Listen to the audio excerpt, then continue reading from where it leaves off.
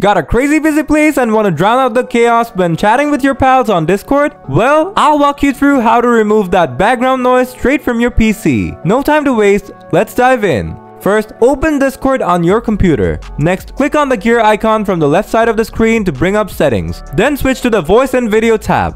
Now from the input mode, turn off automatic input sensitivity. Then adjust the input sensitivity based on your background noise by moving this bar. Just keep in mind that anything in the yellow will be silenced while the green will be heard by your friends. Just keep it a bit above background noise and you will be good to go. After that, scroll down and come to the advanced section. From here, just switch on echo cancellation if it's not already on. It'll stop any annoying echoes you or your friends might hear while chatting. However, if that's not the case, turn it off. Next, select Crisp as your noise suppression option from here. Crisp is a special kind of software that uses fancy tech to filter out background noise on your device. It's really good at getting rid of background noise. Now, scroll down a little and turn off automatic gain control. And that's it! Now you should be able to chat away on Discord from your PC without worrying about background noises. If the video helped you out, please hit the like button. Got any questions? Just drop them in the comments and I'll get back to you real soon.